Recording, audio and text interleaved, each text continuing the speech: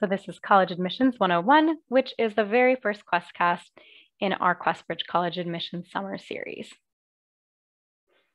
And then our panelists today, well, I'll quickly introduce myself. So my name is Marla Ross. I work on the high school programs team here at QuestBridge, and I'm also a QuestBridge alum.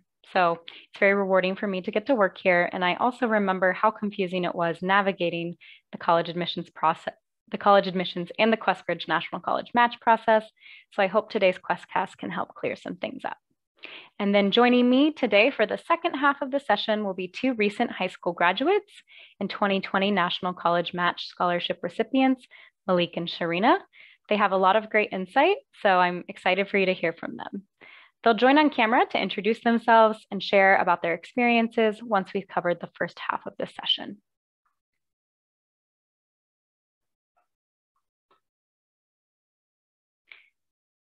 So before we begin, I want to give you a quick overview of QuestBridge for those of you who may be unfamiliar, who may be new or unfamiliar with the organization. So our mission at QuestBridge is to help bright, motivated students from low-income backgrounds navigate college admissions, access the nation's top colleges, and have additional opportunities after college graduation.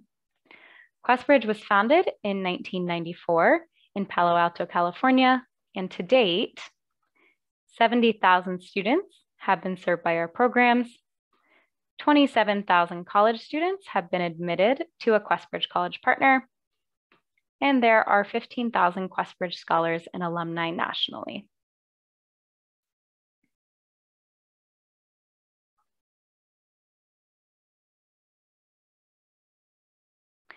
So today we'll start by covering some common general college admissions terms that you'll encounter as you begin to apply to college.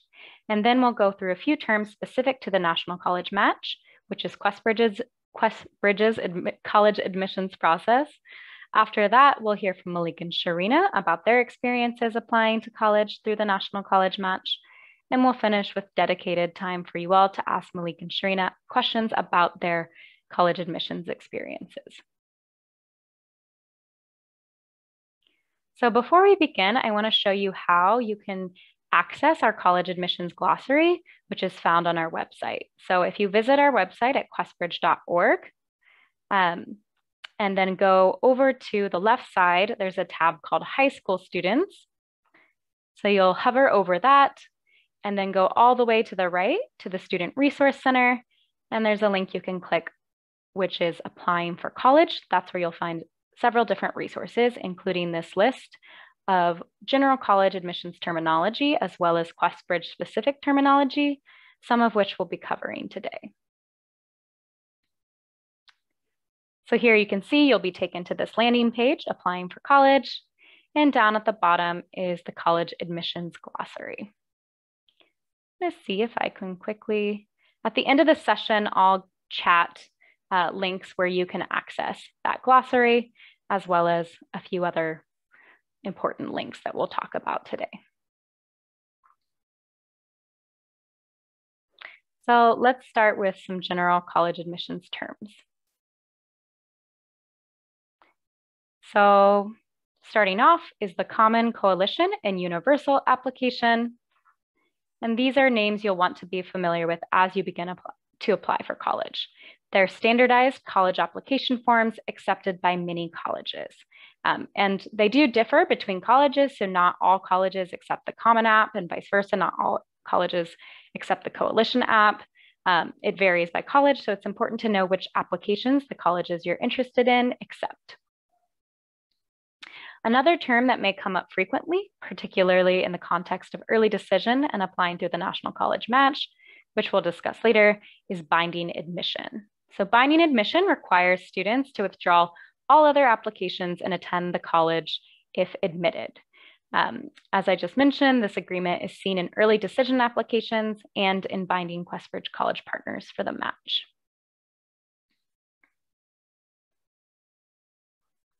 So there's a couple of different college admissions processes that you may or may not be familiar with, but the first one we'll cover today is early action. So early action is a non-binding admissions process that allows students to apply to a college early in November. Typically, the admissions decision is given in December and the student is offered admission denied admission, or deferred during this time. Single choice early action is a variant of early action, and we'll cover that definition right now. So this is a non-binding early application option, also known as restrictive early action, and students can only apply to one of these programs as their early application. So it differs slightly from early action because it is restricted to just one of these programs.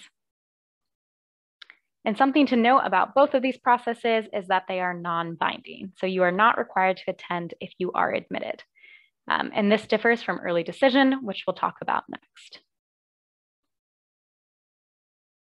So early decision is a binding admissions process that allows students to apply to a college early. Students are only allowed to apply to one college early decision since it is binding, and they are obligated to attend that college if they are accepted. In addition, some schools offer 2 early decision rounds called Early Decision 1 and Early Decision 2. So Early Decision 2 offers a slightly later timeline for applying and hearing back, typically around the same time as regular decision.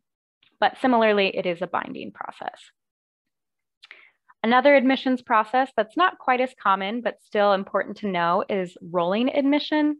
So instead of waiting to judge all applications concurrently, colleges that offer rolling admission will review applications and determine acceptance status as applications are sent in. So it is, again, not as common as other types of applications, but it's out there, so it's important to know. And then regular decision is probably the most commonly known college application process. So it's the normal college application process by which students apply by published dates, their applications are reviewed, and they typically hear back about decisions in the spring. And we'll go over a timeline in a bit for when each of these rounds occurs. Before we do that, however, I want to introduce you to a few terms that are relevant to know. So one is a likely school. So this is a college where, based on the average GPA and test scores of accepted students, the likelihood of being admitted is very high. So this is a school where you can feel pretty confidently based on your own academic performance that you have a very high likelihood of being admitted. A target school differs slightly. So it's a college where, based on the average GPA and test scores of accepted students, admission is likely, but you may not be quite as confident about your chances of being admitted at a target school. And then finally, another common term you'll hear is a reach school.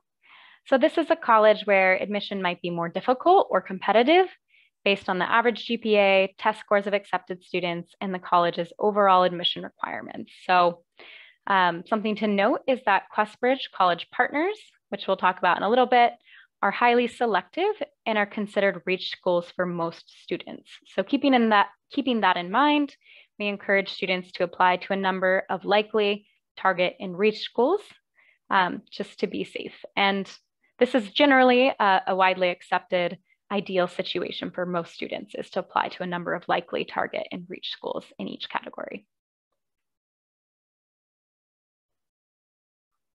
So we're not going to go too deeply into financial aid for today's QuestCast. We'll have a QuestCast in 2 weeks called Debunking the Sticker Price of a Top College, which will feature a panel of financial aid representatives from QuestBridge college partners, and we'll dive deeper into financial aid at top colleges. However, these are 2 very common financial aid terms that are important to know as you begin your college application journey. So the first one is the FAFSA, called the Free Application for Federal Student Aid, but it's commonly known as the FAFSA, and it's a free application form that students submit to apply for federal financial aid. It's required for all students who are seeking federal student grants, work-study programs, and loans, and may also qualify you for state-sponsored financial aid, depending on the state you're applying through or applying in. The next one that you will probably hear about is the CSS profile. So this is an additional financial aid application used by some colleges, typically private colleges, to award their own financial aid funds. And so most QuestBridge college partners require the CSS profile in addition to the FAFSA, so that's something to be aware of.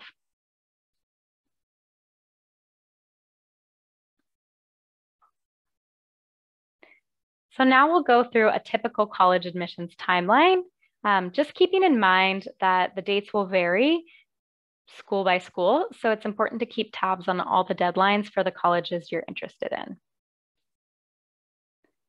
So in late summer or early fall is when applications typically open. So some applications may be open already, but most will open in the late summer or early fall. Then in mid-October to mid-November, this is when early decision and or early applications are typically due. Then in early December, early admission decisions are typically released. So that's when you'll hear back one way or the other about early decision. Then in December through January, this is when regular decision as well as early decision 2 applications are due. So as mentioned, in addition to regular decision applications, there may be early decision 2 rounds that are happening simultaneously. Early decision 2 applications are typically due in early January with similar or the same deadlines as regular decision, but they have binding admission and an earlier notification date in late January or early February, whereas regular decision, as we covered earlier, is non-binding. Then in mid-March to late April, this is when regular decision admission decisions are released. And then after decisions are released for regular decisions, students typically have about 1 to 1.5 months, typically until May 1st, to decide where to enroll. And at this point, financial aid packages should be released as well, which can help students in making their decisions.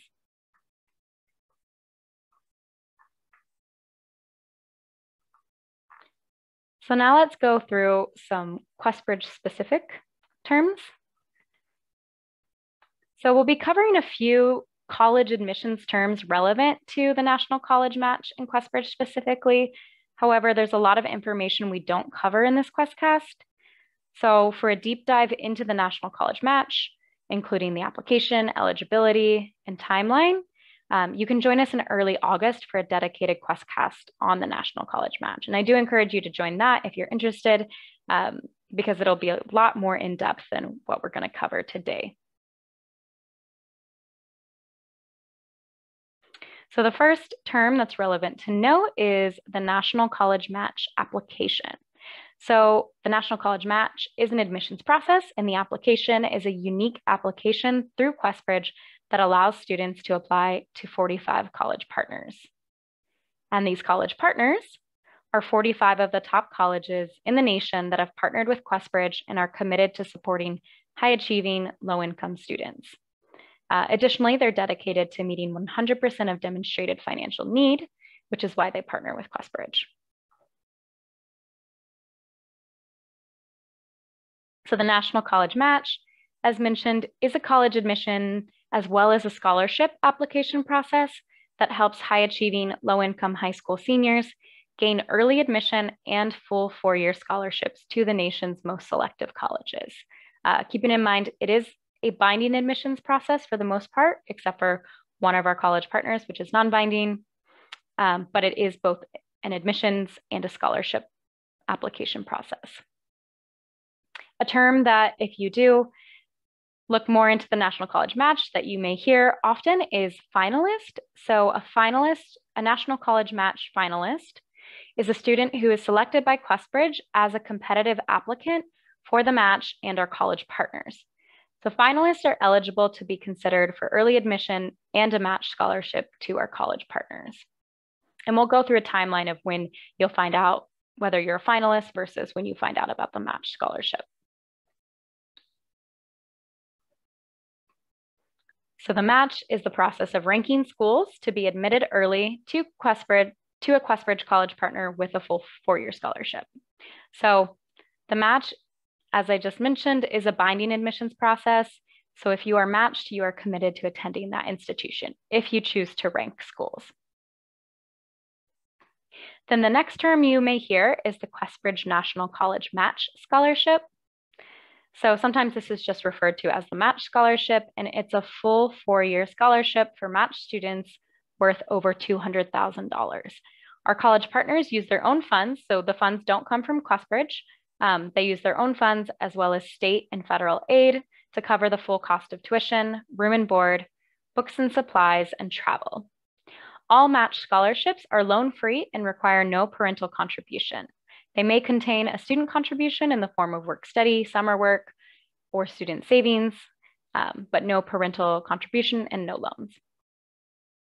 And something to note is that our two panelists that are joining today both received matched scholarships from their respective institutions during last year's National College Match application cycle. So the last terms we'll cover is ranking colleges. So this is the process through which students submit a list of to QuestBridge of up to 12 college partners that they wish to be considered for early admission through the match.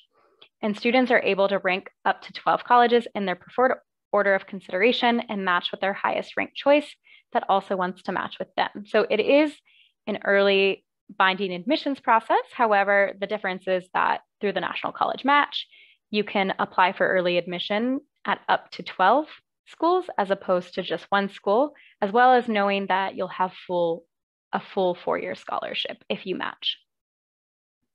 And then the last process is QuestBridge regular decision. So this is the process through which finalists who are not matched can apply for free to any of the 45 QuestBridge college partners.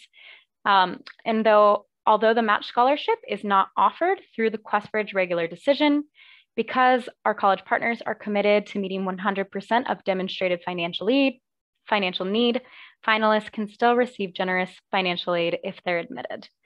Admissions decisions and financial aid packages for QuestBridge regular decision are released by college partners in the spring. And I can attest to this. I applied through QuestBridge regular decision back in my day, still received a really great financial aid package, although I did not match. But we'll be covering the National College Match, everything that goes into that, again, at our QuestCast in August. So stay tuned for more information on that. We're going to go through a quick timeline. This is not an in-depth timeline that will be covered in the dedicated National College Match QuestCast, but I'll just go through it quickly to kind of compare to a typical college admissions timeline. So in a few weeks, the National College Match application will open in late summer. And again, that application is an online free application. The application deadline is September 28th. Which is a little bit earlier than other typical application deadlines. Then by October 14th, students can rank up to 12 college partners that they would like to consider their application. So October 14th, September 28th this year, typically it's late September, mid-October each year.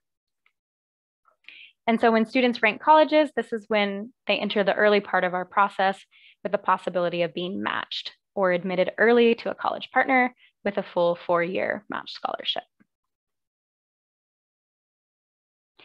Then in mid to late October, we notify students who have been selected as finalists, and those who are selected as finalists will have their applications forwarded to the schools they ranked. Then in addition to students' QuestBridge applications on November 1st or early November, students have to submit additional materials to the college partners that they rank. And then in early December, often like the first week of December, matched scholarship recipients are notified. And students, again, can only be matched with one school, which is the school that students ranked highest that also wants to admit them with the matched scholarship. Then if matched, students are good, they're good to go. They're admitted in early December with a full 4-year scholarship. But if not, that's okay. Students who do not match are deferred, not rejected from the colleges they ranked. And so non-matched finalists are able to review potential early admission opportunities and next steps from the schools that they ranked. They're also able to apply through QuestBridge regular decision at this point to additional schools. So similar to the typical college admissions timeline, colleges will review all the applications they have received throughout the winter through regular decision, and then in March and April, regular decision acceptances and financial aid packages will be sent out by our college partners. Then in the following fall, all finalists admitted to QuestBridge college partners, either through the match or through QuestBridge regular decision, get to join the QuestBridge Scholars Network, which are student groups on each of our college partner campuses that can provide a great resource to students as they enter college. So I know that's a lot. Again, join us in early August for our in-depth National College Match QuestCast, but that's just a brief overview of our college admissions timeline. Okay, so now I'm going to invite Malik and Sharina on to introduce themselves, and we'll get started with a few questions that we've selected that we want to talk about regarding the college admissions process, and then we'll go into live Q&A where you can ask your questions. So Sharina, would you like to go first to introduce yourself? Yeah, so my name is Trina Johnson.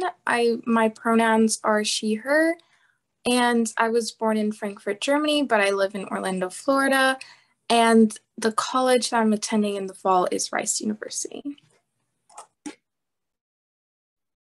Great. Malik, would you like to introduce yourself as well? Yeah, hey, my name's Malik Ramadanovich. My pronouns are he, him, and his. And my hometown is Durham, North Carolina, and I'll be attending Davidson College in the fall. Great, thank you. So my first question for you both is, what was the structure of your school environment this past year? Malik, if you want to speak to that first. Yeah, so my school district stayed online pretty much all year. They opened up back in person for the last 2 months, but that meant that in the fall, my whole QuestBridge process and college application process was all online and by myself. Thank you. Sharina, how about you? Yeah, so my school gave us a choice of either being all in person or all online, and I just chose to be all online all year. Thank you. I'm sure many students who are attending this QuestCast can understand that or can relate. So my next question is, what was your support system like during this time? So how did you stay on track without the support of in-person schooling? Sharina, I don't know if you want to speak to that first. Yeah, so I mostly communicated with my guidance counselor through email. So I had to collect all of the emails or all the questions that I had ahead of time, and I had to email him, but it was a little bit harder to do because sometimes he would see the emails, sometimes he wouldn't. So it was always having to follow up and making sure oh, could you answer this question or could you answer that question? But I did a lot of research of how the application process went on my own. I feel like that helped a lot. Yeah. How about you, Malik? How did you stay on track and what was your support system like? It was pretty independent because my guidance counselor didn't know much about the QuestBridge process. But to help with that, I talked to a lot of my friends and acquaintances about their college apps. And it's really nice to find a fellow college app buddy that you can contact and help each other read each other's essays and relay questions and answers off of. And then I also gained a lot of organizational skills since I was independent, including keeping a running tab in my notes on my phone of questions about certain applications or the QuestBridge process so that I wouldn't forget about them. Using the calendar app. And we had a college advisor and a liaison that really helped, but also just try to find a student help center or college admissions help center in your city, because we also had one of those. And then my biggest tip was that with the world of TikTok and social media now is me and my friends created a shared photo album, and we saved TikToks related to the college application process. And moving into college, I'm still using the same photo album, and you can just keep all the information in one place, and that really helped. There's also a few accounts on TikTok that help with college applications, and just make sure you follow and like them so that they keep showing up on your page. And then one I could reference is Gohar's Guide. And I think I'll try to drop that in the chat if I can. Let me know if you're not able to chat and I can enable it, but that's great advice. I know we're working on getting some TikToks out here at QuestBridge. I'm not sure if that's in the cards for us, but as Malik mentioned, there's a lot of great college application TikToks and other online resources out there. So that's great advice. Thank you. My next question is pivoting a little bit beyond resources, but I know it was a particularly challenging year last year. How did you convey your activities, your academics, or any other unique circumstances arising from the pandemic? Malik, do you want to speak to that? Yeah, of course. So I found that a lot of the clubs that I had been doing before COVID hit was very in person and active, but we couldn't do them in COVID, of course. So just try to join your school or community um, organizations that meet online or can meet with even against COVID. So that's what I did. A lot of things that you think might not go on your applications or fit to your applications really do if you enjoy them and you spend time on those activities. So just try to make use of online stuff as well. There's a lot of online community service you can do. That's awesome. And then a quick follow-up question before I turn to Sharina. Did you use the additional information sections throughout the application to explain any potential gaps in your application from the pandemic? Oh yeah, definitely. In the QuestBridge application, after each section, there's a little additional info box to explain further, and make sure you use that to really make sure that the people reading your application at QuestBridge and your colleges that you're applying to, when they read your application, they can see how those certain sections apply to you and your family specifically. Great, thank you. And then Sharina, I'll ask you the same question. How did you convey your activities, academics, any other unique circumstances arising from the pandemic within your application? Yeah, so I had like a couple programs where I did like, like I was in it all 3 years and then I had to stop because of the pandemic. So I definitely used the additional info section to show that, I still have these interests. It's just I couldn't participate in it because of the pandemic. So a lot of admissions counselors like really like to see that you're passionate about a certain thing. So like if you weren't able to like do something that you really, really like to do, then just put it in the additional info section, because then it shows to them that you still have these interests, but it's just outside influences don't let you do that. So I definitely made use of that. That's great. I'm glad to hear. Yeah, I think some can be wary of filling out those boxes, or you may not understand how to use them. But in any application, not just the QuestBridge application, if there's an opportunity to share any additional information arising from circumstances, particularly given this last year, I think that's always a great opportunity to explain anything. Thank you, Sharina. So the next question is, I know both of you were attending school virtually, and a lot of college campus visits were shut down during this time. So how did you go about researching colleges, and for the National College Match specifically, determining rankings in this virtual environment? Sharina, would you like to start?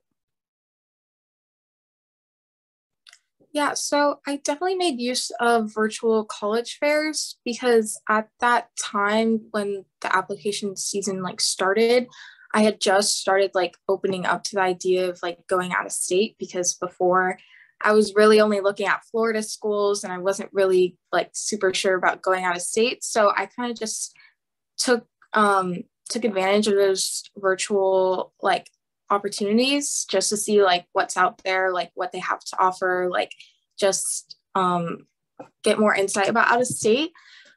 But I definitely looked at like the school's websites and talked to the admissions counselors, and like just to get an idea of like whether or not I would fit in with the school or not.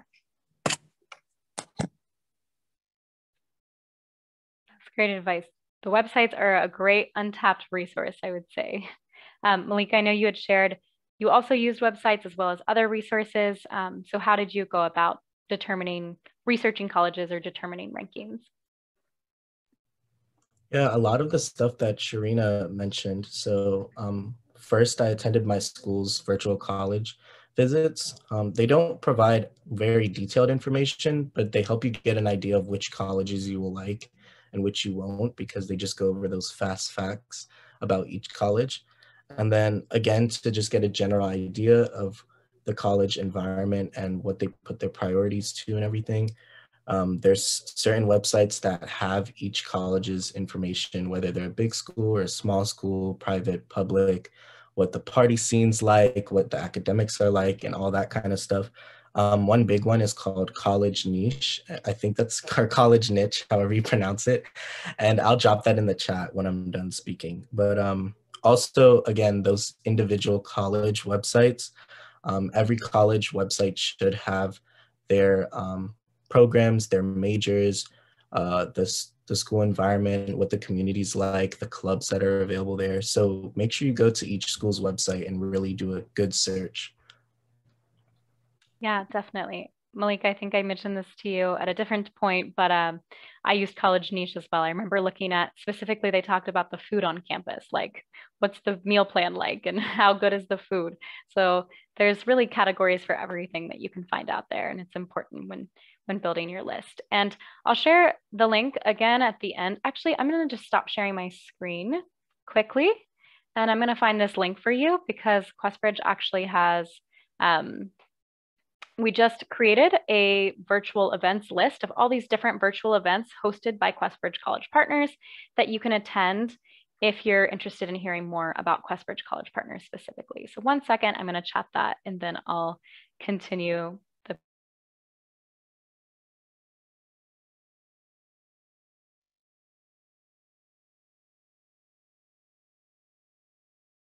All right, I found it. So if you go to that page, you can find a bunch of different college events that you can attend. But as Malik said, college events aren't necessarily everything. So in addition, I think looking at websites is always a great idea. Okay, so my final question before we go into live Q&A and start answering questions from our attendees is just how did you take care of yourself during this stressful time? And just how do you have any advice for this year's applicants? I know college admissions is one of the most stressful times in a lot of people's lives. So any advice you can share, I think would be helpful. Malik, if you want to start. I'm not gonna lie, I along with a lot of my peers really struggled this past year just because of the pandemic and everything kind of made college applications harder. I mean, they're usually very stressful anyways, but recent situations have made it even harder. And one of the biggest things I think that was a barrier was believing that the work I was putting towards applications, like the essays and short answers and all that, was not my best writing or my best work, which is not true because the most you can do or the best you can do during college app season, very stressful time anyways, is what you're going to get done anyways. So you just got to kind of look at it like what you're doing as your best work is your best work. You can't really push yourself any further than you can during college app season. And also, I think another piece of advice I followed was just do not stress too much or overthink because you're probably underselling yourself in these applications. Just sell yourself, be confident, and really write about what you love and who you are. Yeah, I think that's great advice. I think you can get caught up in feeling very overwhelmed and feeling like you're not good enough as you're writing these applications. I know I felt that way, but definitely demonstrating interest to the best of your ability, talking about what you're passionate about, it goes a long way. And I think everyone feels similarly. Not everyone, but many people feel like they're not doing their best work because it's hard. Sharina, what about you? How did you take care of yourself, and what would be some advice that you could give this year's applicants? Yeah, I definitely was really stressed during the application season, especially because I had like a lot of responsibilities because of the pandemic, and it was like a really kind of like a weird time. But I kind of just took the application with like small steps. So like I would focus on each section at a time, like just get this done today, and then you'll get this done next week, and you'll get this done next week. So I would probably start earlier if you were planning on doing it similar to that. But also just remember, like, whatever happens kind of just happens. Like, even if you don't get your first choice in school, you're still gonna go somewhere. You're still gonna take those ideas and that creativity, and you're gonna take it to the next school, and you're still gonna do great there. So just remember that, I guess. I think that's great encouragement to share, because I think it can feel like one college application is the end of the world, but there's so many different avenues within this process. So thank you for sharing. Okay, so we're going to move into open questions. Again, make sure your questions are relevant to the panelists. I see a lot of national college match questions, college admissions questions, which is great, but we want to make sure the questions we're selecting today are for our panelists. So I did see one. Yeah, so I'm about to be a senior. Should I be visiting colleges already? I don't know if you have any advice. Did you end up visiting any colleges, whether it was just on your own, not through an official college visit, or when did you start doing online tours and things like that? I don't know if either of you wants to jump in. I actually did visit some local schools, like in person, when it was like at the earlier area of like the application season. There are a lot of like virtual college visits that you can do like online. Like if you go to their websites, or if you just type in like the school that you want to go to and say virtual visit, then they'll have like a whole like pathway that you go through, and it's like a whole bunch of like 360 photos. So I would definitely like take advantage of that, because it can get you a good idea of like how your school looks like. And they have like narrators that tell you like, oh, this is how many dining halls we have, or like this is how many libraries we have. So that's pretty interesting to go through.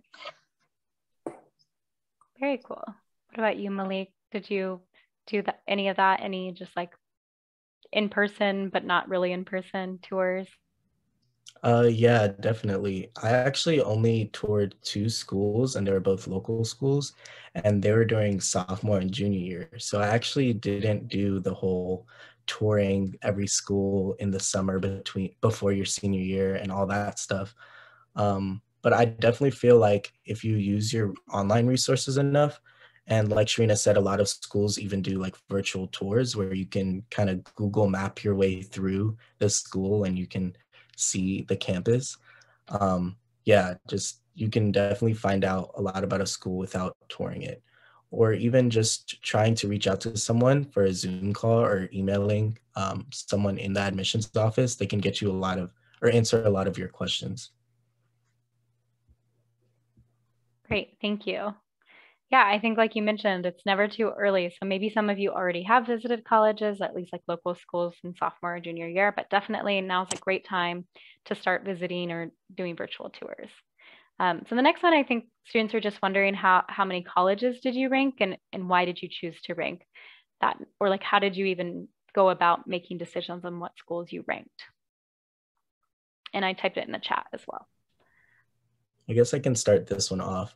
My story is funny because I originally ranked 7 schools, I believe, but I actually didn't submit all the materials for all 7 schools, just my top 4. So when you get to that stage and the individual college materials, or what QuestBridge calls the match requirements, when you get to that stage, if you don't submit them, for those certain schools, of course, you're going to kind of get dropped from those schools. But I did submit the top 4, all of the requirements for my top 4 schools. And so in reality, I only ranked 4 schools, and I got into my second choice, which I'm very happy about, actually. And yeah, you kind of just choose it based on what school do you really, really want to go to, like your ultimate reach. That would be your number 1. And then start rating the other ones in terms of maybe like how far away you are, the environment, just really weigh in all of the factors. And yeah. Yeah, I think that's good advice. Yeah, the good thing you pointed that out. Make sure for all the schools that you want to rank that you do submit the match requirements, because those are important. But I'm glad it worked out. Sharina, how about you? Did you have a particular process when you were ranking schools? Yeah, so I ranked 3 schools, and Rice was my second choice. So I kind of just, because technically, if you like rank the schools and you turn in all the application materials and all that stuff, and you do get like matched with one, you have to go to that one, and like it's like a binding decision. So I was kind of wary about putting like a whole bunch of schools down because I was like, I don't know if I really want to go to those schools. Like if I just felt like I didn't do enough research at that point. So I just, those 3 schools that I did research, I researched like really thoroughly. I made sure that like if I was put in that put in that school, like I actually wanted to be there. So I think that's important to remember. Yeah, definitely. We covered that earlier. It is, for the most part, except with the exception of MIT, the National College Match is binding. So you do want to be certain that you want to attend the schools that you apply for. So I'm glad you were cognizant of that when you submitted your list. Great. Well, thank you for that advice. And then the next question that I wanted to ask you both from one of the students is if you have any tips on how to write your personal statement and or essay. I'm sure you remember that. Well, maybe you don't, maybe you blocked it out, but any tips that you would share on that?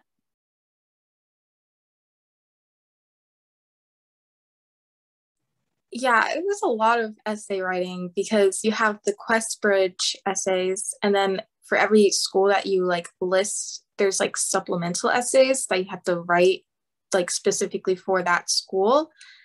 And I think one of the important things to remember is that you don't really have to like write your entire life story. I think you hear a lot about this, like, oh, you have to like tell them like all the hardships that you've been through in your life, but just remember like to talk about things that you're actually passionate about too, like why you want to go to school and like what you want to study and all that stuff. I think that's really important to remember when you're writing. Yeah. Yeah, I think that's probably our most common essay tip that we give to students is like, you don't need to get everything out, just focus on one thing that's maybe important to you or important to your character. What about you, Malik? Any additional advice?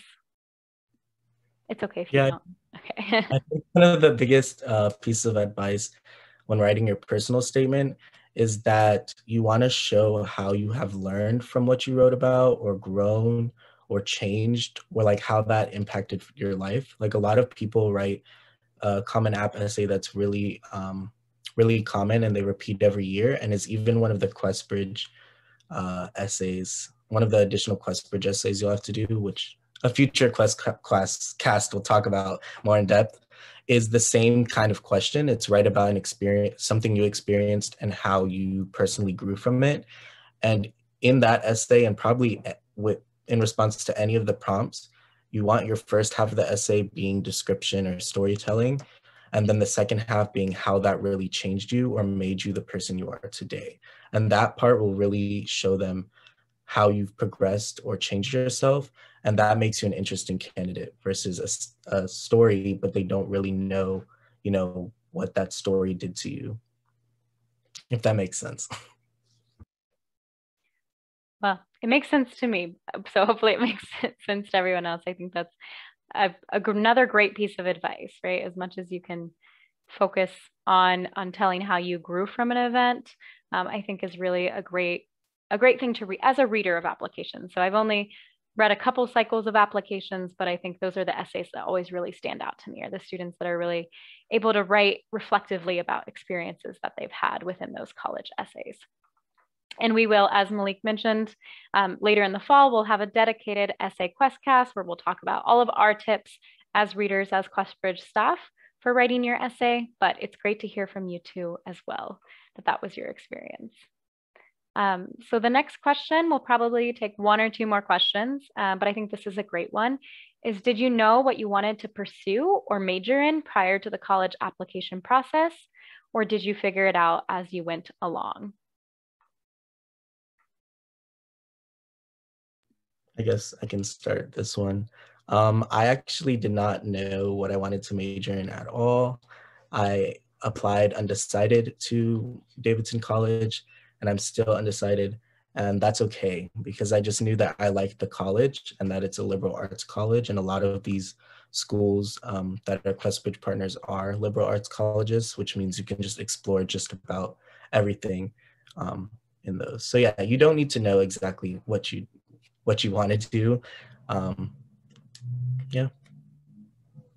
I think that's great advice. If they were, the next part of that question is if someone's unsure, what advice would you have? And I think like a major is very important if you know what you want to do, but if you don't, there are other aspects, as Malik mentioned earlier, that you can look into when you're researching colleges that would be a good fit for you. One of those might be flexibility of major, but I would say most schools allow you to change your major too. So even if you were to apply with a specific major, that's not to say like that's it for you.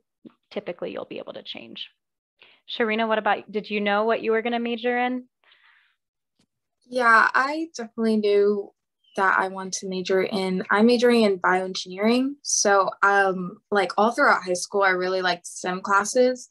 So I think it helps like maybe a bit, but I could understand like how if you didn't know what you want to major in, like you could just still like finish the application process and wouldn't really affect you as much. But I mean, if you do, then definitely talk about it in your application. Like I talked a lot about like the topics that I want to research and just stuff within the field that I was interested in. But if you don't specifically know like what particular major that you want to do, like you can even talk about topics that you just like learning about in school as well. So I mean, there's probably something that you like to learn about in school. So you could always talk about that in your applications as well. But I don't think it would affect you too much if you don't know the specific major. Yeah, I think that's good advice and good that you know both, right? So whether you know strongly what you want to do, that can be a great avenue to research and apply. But if you don't, that's okay too, because you have other very interesting aspects of your personality, like Sharina mentioned, and your growth that are interesting beyond your major. Okay, so let me see. I think we have time for one more question. Yeah, so, this is a good one. So do we have to be invited to visit a college or talk to an admissions officer, or can we reach out to them? Do either of you have experience reaching out?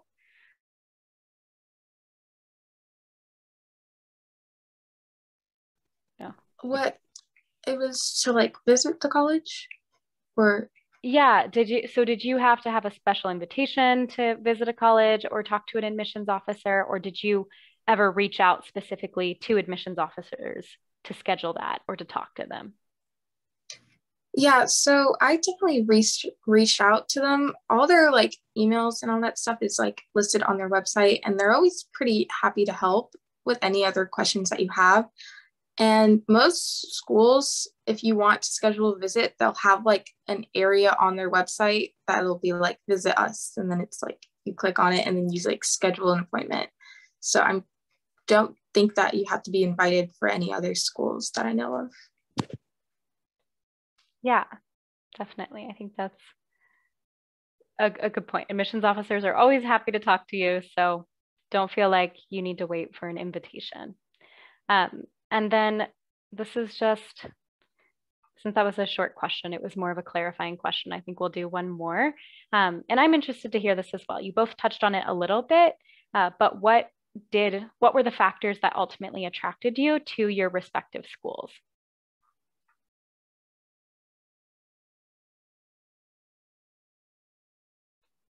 I know that's Right.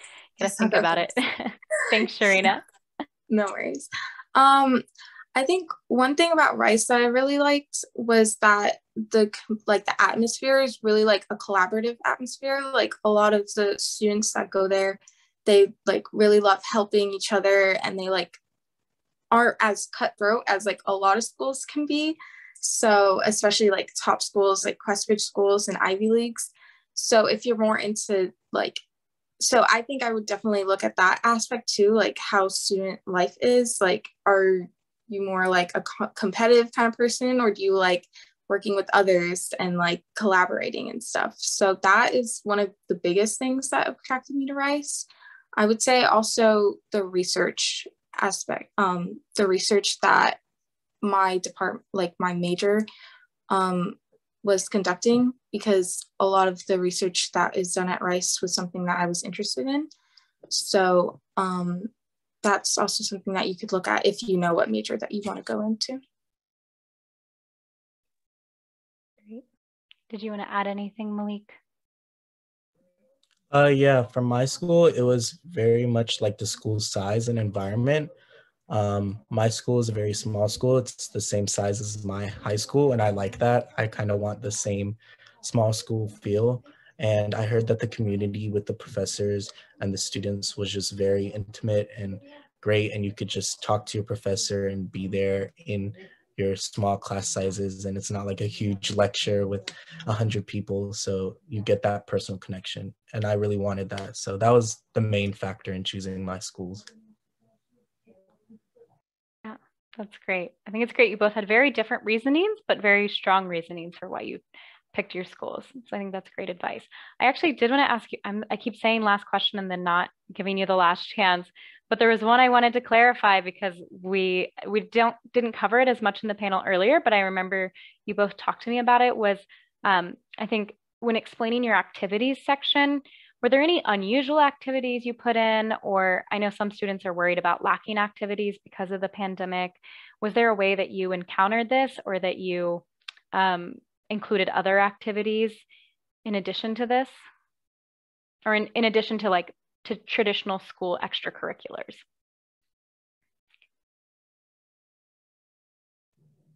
I definitely I don't remember if it was like I think it was together with the activity section, but there was like a family responsibilities like part of the application, which like I have to spend a lot of time babysitting my brothers because they're smaller, especially with online school, because they were here a lot and both my parents were working more because of the pandemic. And I also had to take up an extra job because of the pandemic and stuff. So if you have this kind of like extra circumstances, like you can always put them in the family responsibilities part. And there's also another section to have like work experience. So it can show that you don't really have a lot of free time to do too many extracurricular activities like that are through your school. Yeah, that's great. That's great to point that out, that you did that as well, because I do think QuestBridge, we do encourage you to use those sections. It's more seeing that you're using your time just to get an idea of what you use your time on outside of the classroom. And so those are very valuable experiences as well. If you're working, if you have significant home responsibilities, those are important to include, not just like traditional extracurricular activities. Okay. All right, so that does wrap up our time. Thank you both so much, Malik and Sharina, for joining. I think it was very valuable to have both of your perspective and your experience. So thank you again for taking the time to be here today. I'm going to finish up, so don't leave yet. I'm going to finish up with a few more slides. So you too, Malik and Sharina, you're welcome to jump off the webinar, but I'm going to finish up with a few more slides. So I'll share my screen really quickly to do that. So let me just get this in presentation mode.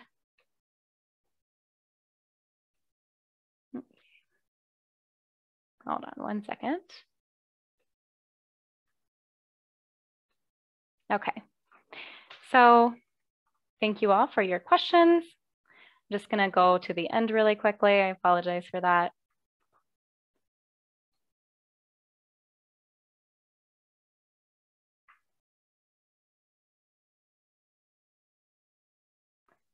Sorry about that. Okay.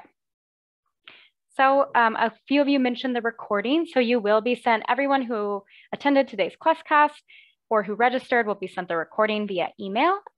You can also find the recording afterwards if you go to our website, www.questbridge.org/questcasts. We'll post the recordings there, and you can view them on our YouTube channel as well. So I do want to quickly introduce a few more QuestCasts. So this was the first part of our college admissions summer series, really an introduction. And then the next QuestCast will be the unspoken benefits of top colleges. So that will be next Thursday at the same time at 3 p.m. And you'll be able to hear from QuestBridge College partner representatives as they discuss some lesser known benefits of attending top colleges.